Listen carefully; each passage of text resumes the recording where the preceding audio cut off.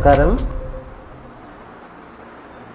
ഇന്നിവിടെ നിങ്ങളുടെ മുമ്പിൽ ചർച്ച ചെയ്യുന്നത് കെമിസ്ട്രിയിലെ തന്നെ വളരെ പ്രധാനപ്പെട്ട ആറ്റം എന്ന് പറയുന്നൊരു ടോപ്പിക്കിലേക്ക്. ആറ്റത്തെ പറ്റിയിട്ട് കുഞ്ഞു ക്ലാസ്സുകളിൽ വളരെ ബൃഹത്തായിട്ട് നിങ്ങൾ പഠിച്ചിട്ടുണ്ടാവും അല്ലേ? എല്ലാവരും പഠിച്ചിട്ടുണ്ടാവും.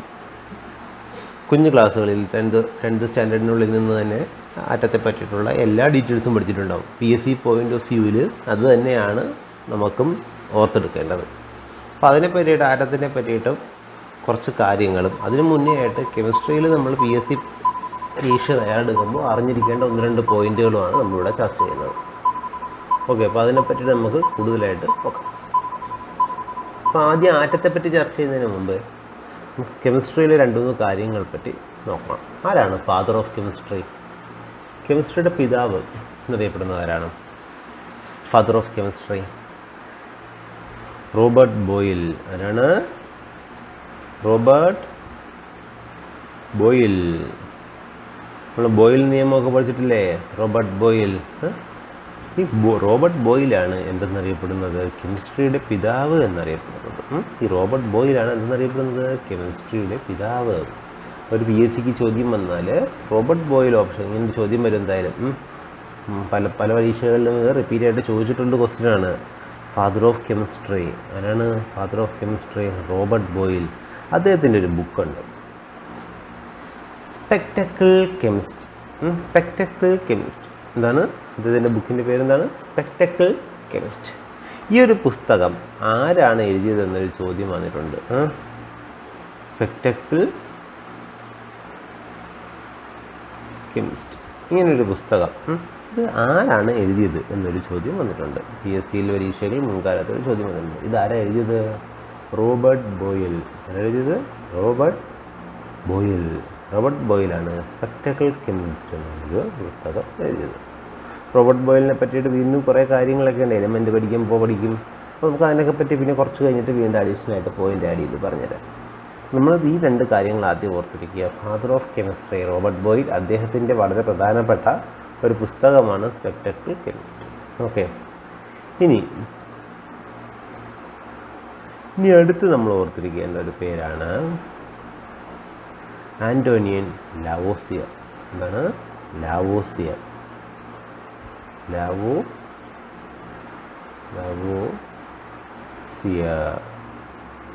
ലാവോസിയർ എന്നുള്ളൊരു പേര് നമ്മൾ ഓർത്തിരിക്കണം. എന്താണ് ലാവോസിയറിന് ഇത്ര പ്രധാനം?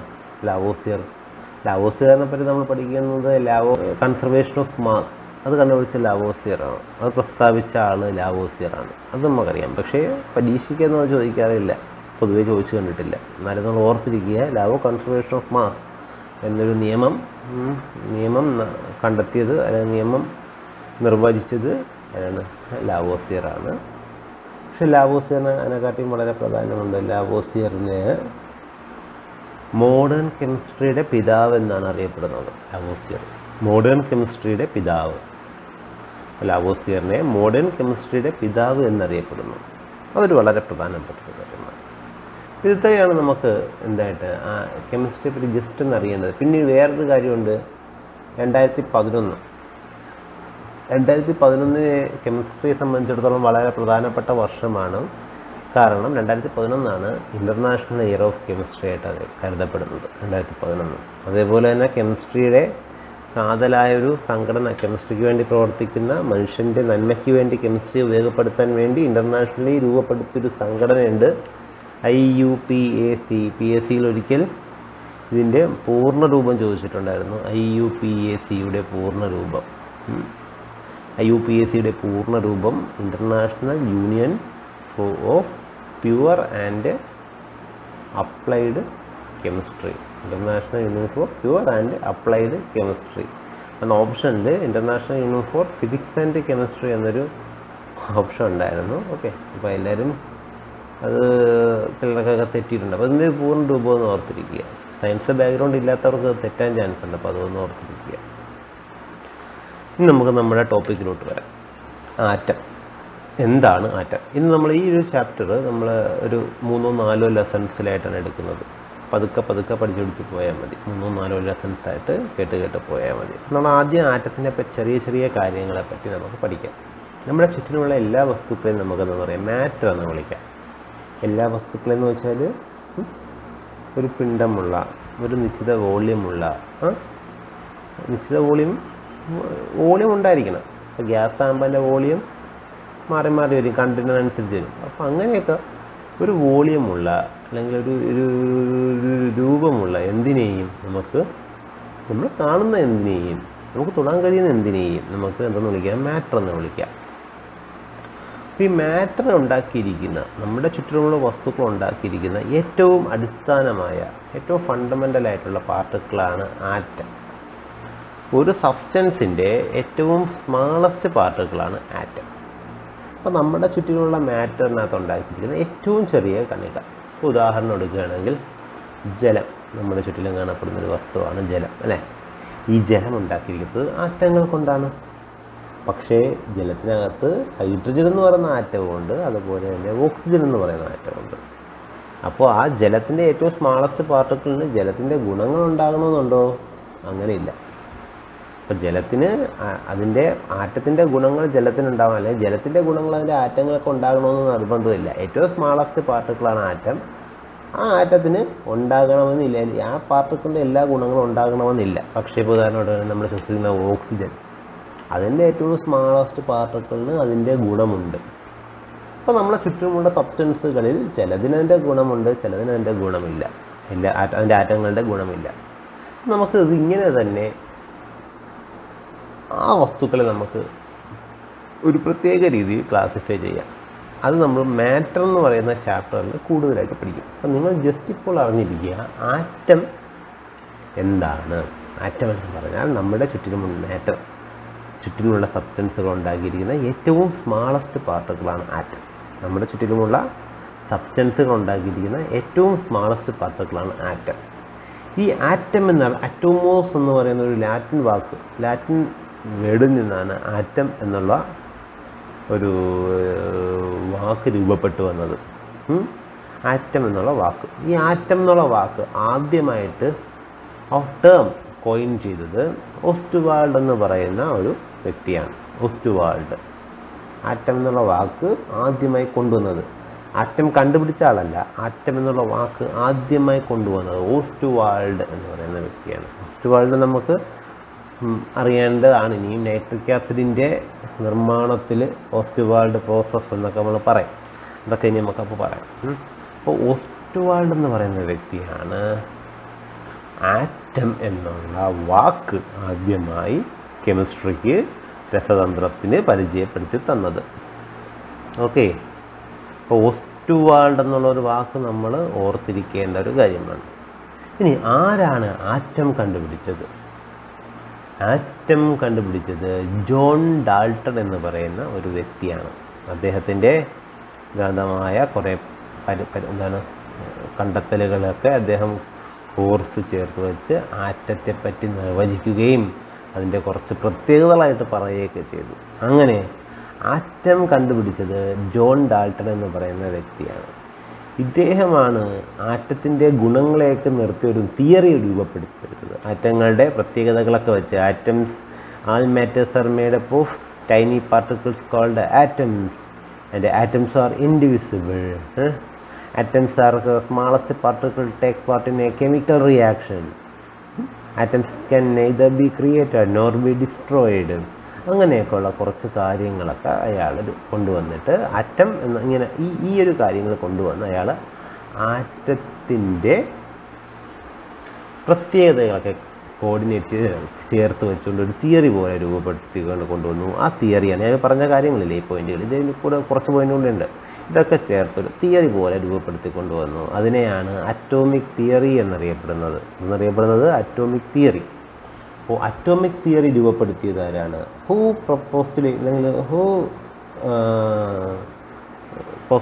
പ്രപ്പോസ്ഡ് അറ്റോമിക് തിയറി എന്നൊരു ചോദ്യം വന്നാൽ ഡിഗ്രി ലെവൽ പരീക്ഷകളിലൊക്കെ ചോദിക്കാനായിട്ട് ചാൻസ് ഉള്ളൊരു ചോദ്യമാണ്. Who proposed atomic theory? അങ്ങനൊരു ചോദ്യം വന്നാൽ അതിൻ്റെ ഉത്തരം എന്താണ്? ആരാണ്? ജോൺ ഡാൾട്ടൺ ആണ്. ആരാണ്? John Dalton. John Dalton. ഇദ്ദേഹം കൊണ്ടുവന്നതാണ്. ആറ്റം എന്നുള്ളത് എന്ത് ചെയ്തു? ആറ്റം ഡിസ്കവർ ചെയ്തു. അതേപോലെ തന്നെ അറ്റോമിക് തിയറി അല്ലേ, അറ്റോമിക് തിയറി ആറ്റം ഡിസ്കവറും ചെയ്തു. അതുപോലെ അറ്റോമിക് തിയറി രൂപപ്പെടുത്തി. ഇദ്ദേഹം കെമിസ്ട്രിക്ക് തന്ന വേറൊരു സംഭാവനയുണ്ട്, മറ്റൊരു സംഭാവനയുണ്ട്. ഇദ്ദേഹം കെമിസ്ട്രിക്ക് തന്നൊരു മറ്റൊരു സംഭാവനയാണ് അറ്റോമിക് മാസ്. എന്താണ് അറ്റോമിക് മാസ്? ആറ്റത്തിൻ്റെ ഭാരം, മാസ്. ഇതിനെപ്പറ്റി നമ്മുടെ ശാസ്ത്ര ശാഖയ്ക്ക് ഒരു സംഭാവന നൽകിയ വ്യക്തിയാണ് ജോൺ ഡാൾട്ടൺ. അപ്പോൾ അതും കൂടെ ഓർത്തിരിക്കുക. Atomic theory, atom discovery, atomic mass, ഈ 3 കാര്യങ്ങൾ കണ്ടെത്തിയ വ്യക്തിയാണ് ആര്? ഈ പുലി ജോൺ ഡാൾട്ടൺ. ഓക്കെ, അപ്പം അത്രയാണ് ജോൺ ഡാൾട്ടൻ്റെ കേസ്. ഓക്കെ ഓക്കെ ഇനി നമുക്ക് പറയേണ്ടത്, ജോൺ ഡാൾട്ടനും വളരെ മുന്നേ എന്ന് പറഞ്ഞാൽ ഒരു 500 BC, 500 BC 500 BC കാലഘട്ടത്തിൽ ഒരു വ്യക്തി ഉണ്ടായിരുന്നു. അദ്ദേഹത്തിൻ്റെ പേരാണ് കണാദൻ. എന്താണ്? കണാദ മുനി, മഹർഷി കണാദൻ, സെയിൻറ്റ് കണാദ. ഇദ്ദേഹം പറഞ്ഞു, നമ്മുടെ ചുറ്റിലുമുള്ള വസ്തുക്കളെല്ലാം പരമാണുക്കളാൽ നിർമ്മിതമാണ് എന്ന് പറഞ്ഞു.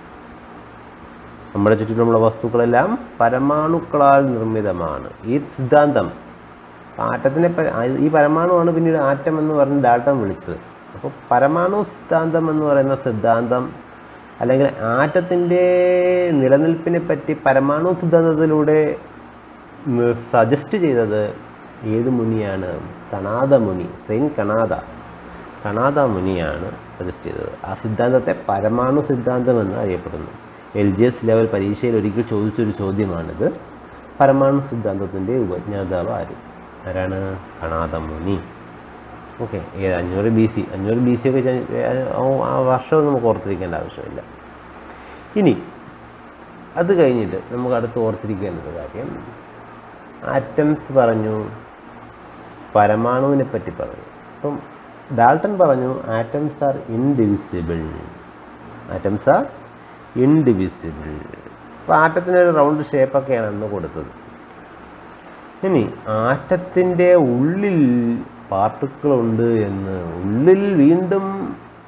ഈ ആറ്റത്തിൻ്റെ ഉള്ളിൽ വീണ്ടും കുഞ്ഞു പാർട്ടിക്കിൾസുകളുണ്ട് എന്ന് സയൻസ് കൂടുതൽ അഡ്വാൻസ് ആയപ്പോൾ കണ്ടുപിടിച്ചു.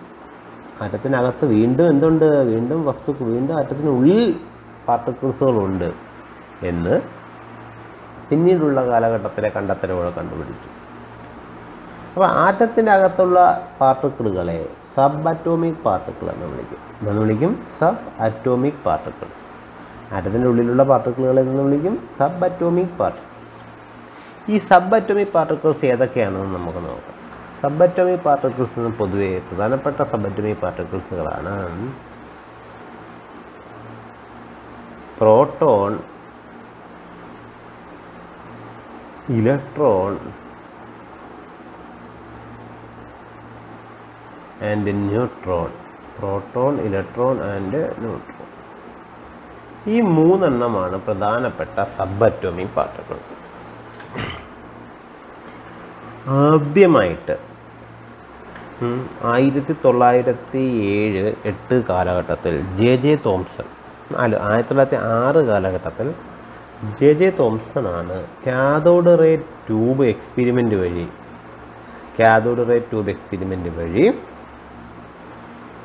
ആറ്റത്തിനുള്ളിൽ നെഗറ്റീവ് ചാർജുള്ള പാർട്ടിക്കിളുകൾ ഉണ്ട് എന്ന് കണ്ടെത്തിയത്. ആരാണ്? JJ Thomson. ആരാണ്? JJ Thomson. JJ തോംസൺ എന്ന് പറയുന്ന വ്യക്തിയാണ് ആറ്റത്തിൻ്റെ ഉള്ളിൽ എന്തുണ്ടെന്ന്, നെഗറ്റീവ് പാർട്ടിക്കിളായ ഇലക്ട്രോണുകൾ ഉണ്ട് എന്ന് കണ്ടെത്തിയത്. ഏത് എക്സ്പെരിമെൻ്റ് വഴിയാണ്? കാഥോഡ് റേ ട്യൂബ് എക്സ്പെരിമെൻ്റ് വഴി. ഈ കണ്ടെത്തലിന് അദ്ദേഹത്തിന് 1906 ഫിസിക്സിനുള്ള നോബൽ സമ്മാനം ലഭിച്ചിട്ടുണ്ട്. ഫിസിക്സിന് നോബൽ സമ്മാനം ലഭിച്ചത് ഈ കാഥോഡ് റേ പരീക്ഷണത്തിനൊക്കെയാണ്. ഓക്കെ, അത് പോട്ടെ. അപ്പോൾ ഇലക്ട്രോണുകൾ എന്ന് പറയുന്ന പാർട്ടിക്കിളുകൾ ഉണ്ട് എന്ന് കണ്ടെത്തിയത് ആരാണ്? J Thomson. അപ്പോൾ ആറ്റത്തിൻ്റെ ഉള്ളിൽ ഇലക്ട്രോണുകൾ എന്ന് വിളിക്കുന്ന പാർട്ടിക്കിളുകൾ ഉണ്ട് എന്ന് കണ്ടെത്തിയത് ജെ തോംസൺ ആണ്. ഇനി ജെ തോംസൺ കഴിഞ്ഞിട്ട് ഗോൾഡ്സ്റ്റീൻ എന്ന് പറയുന്ന ഒരു വ്യക്തി വന്നു. അദ്ദേഹമാണ് ഇതേപോലെ ഒരു പരീക്ഷണങ്ങൾ മുൻനിർത്തിക്കൊണ്ട് ആറ്റത്തിൻ്റെ ഉള്ളിൽ പോസിറ്റീവ് പാർട്ടിക്കിളുകൾ ഉണ്ട് എന്ന് സജസ്റ്റ് ചെയ്തു. പക്ഷെ കണ്ടെത്താനായില്ല അദ്ദേഹത്തിന്. പൂർണ്ണമായിട്ടും സയൻറ്റിഫിക്കായിട്ട് കണ്ടെത്താനായിട്ടില്ല. അങ്ങനെ ഗോൾഡ്സ്റ്റീനാണ് പ്രോട്ടോണിൻ്റെ എക്സിസ്റ്റിനെ പറ്റി ആദ്യം പറഞ്ഞതെങ്കിലും അത് കണ്ടെത്തിയത് റുദർഫോർഡാണ്. ആരാണ്? റുദർഫോർഡ്. അപ്പോൾ റുദർഫോർഡ് 1908 പ്രോട്ടോണിനെയും ന്യൂക്ലിയസിനെയും വ്യക്തമായി കണ്ടെത്തി. ഏത് പരീക്ഷണം മുഖാന്തരം?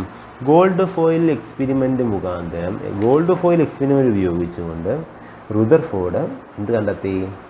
ആറ്റത്തിൻ്റെ ഉള്ളിൽ പ്രോട്ടോണും അതുപോലെ ആറ്റത്തിൻ്റെ സെൻറ്ററിൽ ന്യൂക്ലിയസ് എന്ന് വിളിക്കുന്ന ഒരു വലിയ ഭാഗമുണ്ട് എന്നും ആറ്റത്തിൻ്റെ മാസ് മുഴുവൻ ന്യൂക്ലിയസിലാണ് ഇരിക്കുന്നതെന്നും കണ്ടെത്തി. ഓക്കെ, ആറ്റത്തിൻ്റെ ഏകദേശം മുഴുവൻ ഭാഗവും വേക്കൻ്റാണ്.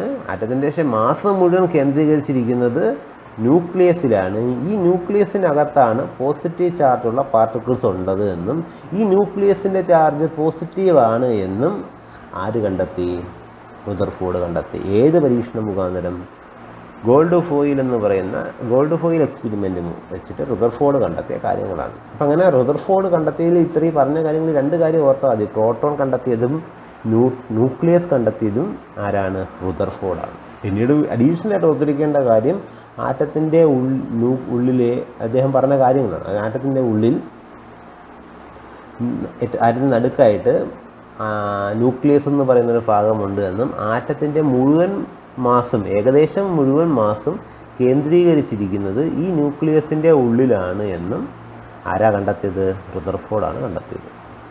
ഓക്കെ, അപ്പോൾ ഇത്രയും കാര്യങ്ങൾ ഓർത്തിരിക്കും. ഇനി അടുത്തത് ബാക്കി ഇതിൻ്റെ അഡീഷണൽ ആയിട്ടുള്ള ഇൻഫർമേഷൻ നമുക്ക് വരും ക്ലാസ്സുകളിൽ ആഡ് ചെയ്ത് വരാം. അപ്പോൾ ജസ്റ്റ് ഇത്രയും കാര്യങ്ങൾ ഓർത്തിരിക്കുക.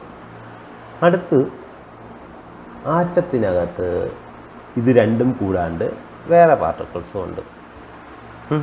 ഇപ്പോൾ ജെ തോംസണും റുദർഫോർഡും ഓരോ പാർട്ടിക്കിൾസിനെ കണ്ടുപിടിച്ചു. ഇത് കൂടാണ്ട് വേറൊരു പാർട്ടിക്കിൾ ഉണ്ട് എന്ന് 1930കളിൽ ജെയിംസ് ചാഡ്വിക്ക് എന്ന് പറയുന്ന വ്യക്തി കണ്ടുപിടിച്ചു. ആറ്റത്തിനകത്ത് ചാർജുകളൊന്നുമില്ല എങ്കിലും പ്രോട്ടോണിനോളം മാസുള്ള, പ്രോട്ടോണിനേക്കാളും മാസുള്ള, പ്രോട്ടോണിൻ്റെ സെയിം മാസുള്ള, ഏകദേശം കുറച്ച് വ്യത്യാസമേ ഉള്ളൂ. മാസുകളൊക്കെ എത്രയാണെന്നുള്ള വാല്യൂ നമ്മൾ പിന്നെ പറഞ്ഞുതരാം. അപ്പോൾ ആറ്റത്തിനകത്ത് ഒരു ചാർജുകളൊന്നുമില്ലാത്ത, നേരത്തെ പറഞ്ഞ ഇലക്ട്രോണിന് നെഗറ്റീവ് ചാർജും പ്രോട്ടോണിന് പോസിറ്റീവ് ചാർജുമാണ്. പക്ഷെ ന്യൂട്രോൺ എന്ന് പറയുന്ന പാർട്ടിക്കിളിന് ചാർജുകളൊന്നുമില്ല. മാസാണെങ്കിൽ പ്രോട്ടോണിന് തുല്യമായ മാസും ഉണ്ട്. അങ്ങനെയുള്ള ന്യൂട്രോൺ എന്ന് പറയുന്ന പാർട്ടിക്കിൾസ് ആറ്റത്തിനകത്ത് ഉണ്ട് എന്ന് കണ്ടെത്തിയ വ്യക്തി ആരാണ് കണ്ടെത്തിയത്? James Chadwick. ആരാണ്?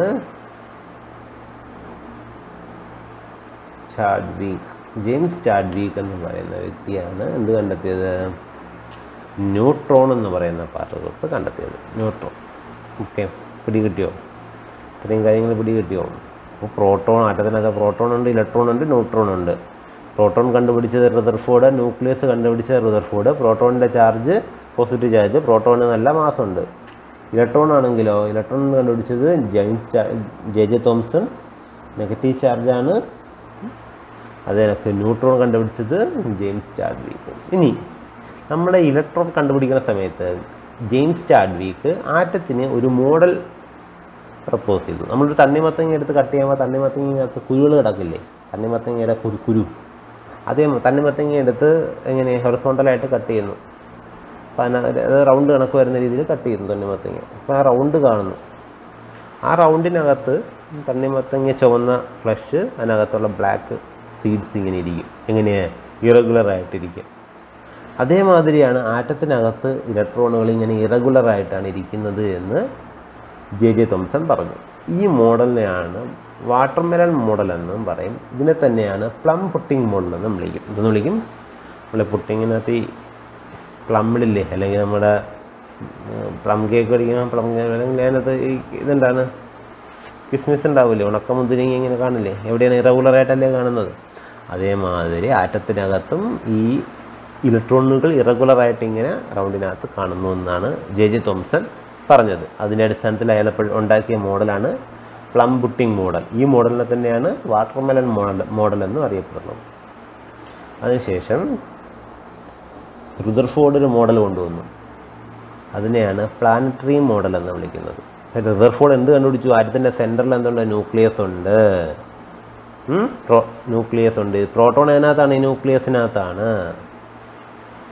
ഇതിന് ചുറ്റിലുമായിട്ട് നമ്മളെ സോളാർ സിസ്റ്റത്തിൽ സൂര്യനെ പ്ലാനറ്റുകൾ ചുറ്റുന്നില്ലേ, അതേമാതിരി സൂര്യൻ നിൽക്കുന്നിടത്ത് ന്യൂക്ലിയസ്, അതിനെ ചുറ്റിയിട്ട് ഒരു പ്രത്യേക അതിനെ ചുറ്റിയിട്ട് എന്ത് ചെയ്യുന്നു? ഇലക്ട്രോണുകൾ ഈ ന്യൂക്ലിയസിനെ ചുറ്റി ഇങ്ങനെ കറങ്ങിക്കൊണ്ടിരിക്കുന്നു എന്ന് ആര് പറഞ്ഞു? റുദർഫോർഡ് പറഞ്ഞു.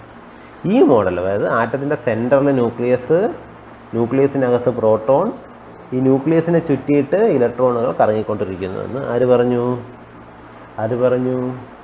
റുദർഫോർഡ് പറഞ്ഞു. ഈ മോഡലാണ് പ്ലാനറ്ററി മോഡൽ എന്നറിയപ്പെടുന്നത്. സൗരയുധ മാതൃക എന്ന് വേണമെങ്കിൽ പറയാം. സൗരയുധ മാതൃക, പ്ലാനറ്ററി മോഡൽ, സൗരയുധ മാതൃക എന്നറിയപ്പെടുന്നത്. ഈ സൗരയുധ മാതൃക സജസ്റ്റ് ചെയ്തതാണ് റുദർഫോർഡ്. അപ്പോൾ ഈ മോഡലിൽ പ്രശ്നമുണ്ട്. നടുക്ക് പോസിറ്റീവ്, വെളിയിൽ നിന്നാണ് നെഗറ്റീവ് കറങ്ങിക്കൊണ്ടിരിക്കുന്നത്. അപ്പോൾ എന്ത് ചെയ്യും? ഈ പോസിറ്റീവ് നെഗറ്റീവ് അട്രാക്ട് ചെയ്തതിലോട്ട് വന്ന് വീണൂടെ? അപ്പോൾ അങ്ങനെ ഇപ്പോൾ കുറച്ച് കാര്യങ്ങളൊക്കെ ഉള്ളതുകൊണ്ട് ഈ മോഡലൊന്നും അക്സെപ്റ്റഡ് ആയിട്ടില്ല. ഇപ്പോൾ അക്സെപ്റ്റഡ് ആയിട്ടുള്ള ഏറ്റവും നല്ല മോഡൽ എന്ന് പറഞ്ഞാൽ നീൽസ് ബോർ കണ്ടെത്തിയ ബോർ മോഡലാണ്. ഇദ്ദേഹവും പറഞ്ഞത് ഇതിനൊക്കെ തന്നെയാണ്. ന്യൂട്രോണും കൂടെ ഇൻകോപ്പറേറ്റ് ചെയ്തിട്ട് ആറ്റത്തിൻ്റെ സെൻറ്ററിൽ ന്യൂക്ലിയസ് ഉണ്ട്. ഈ ന്യൂക്ലിയസിനകത്താണ് പ്രോട്ടോണും ന്യൂട്രോണും കാണപ്പെടുന്നത്. ഈ ന്യൂട്രോണുകൾ ന്യൂക്ലിയസിനുള്ളിൽ കാണപ്പെടുന്നു, പ്രോട്ടോണുകൾ ന്യൂക്ലിയസിനുള്ളിൽ കാണപ്പെടുന്നു. ഇതിൻ്റെ ചുറ്റിലും ഷെല്ല് അല്ലെങ്കിൽ ഓർബിറ്റ് എന്ന് വിളിക്കുന്ന പ്രത്യേക പാതകളിലൂടെ, പ്രത്യേക എനർജി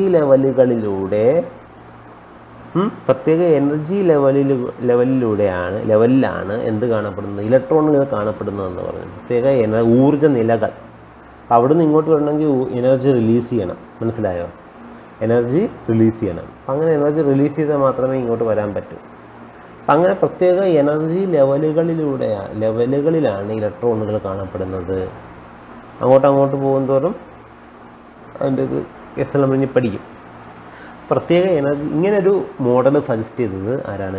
ബോറാണ്, നീൽസ് ബോർ. അപ്പോൾ അതിനെപ്പറ്റി നമുക്ക് കൂടുതലായിട്ട് പഠിക്കാം. അപ്പോൾ ജസ്റ്റ് ഇന്നത്തെ ഇത്രയും കാര്യങ്ങൾ ഓർത്തിരിക്കുക.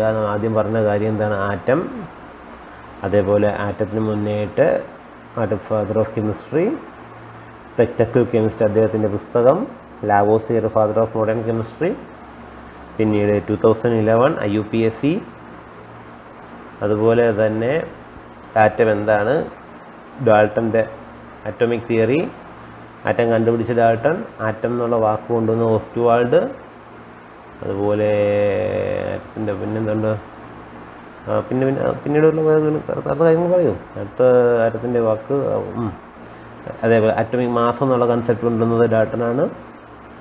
അത് കഴിഞ്ഞ് ആറ്റത്തിനകത്ത് പാർട്ടിക്കിളുണ്ട്, പ്രോട്ടോൺ, ഇലക്ട്രോൺ, ന്യൂട്രോൺ. ഈ പ്രോട്ടോണിൻ്റെ ചാർജ് എന്താണ്, ഇലക്ട്രോണിൻ്റെ ചാർജ് എന്താണ്, ന്യൂട്രോണിൻ്റെ ചാർജ് എന്താണ്, ഇതൊക്കെ ഓർത്തിരിക്കുക. കണ്ടുപിടിച്ച ആരൊക്കെയാണ്, മാസ്, അതേപോലെ തന്നെ ഞാൻ പറഞ്ഞ 2 മോഡലുകൾ. ഇത്രയും കാര്യങ്ങൾ ജസ്റ്റ് ഒന്ന് ഓർത്തിരിക്കുക.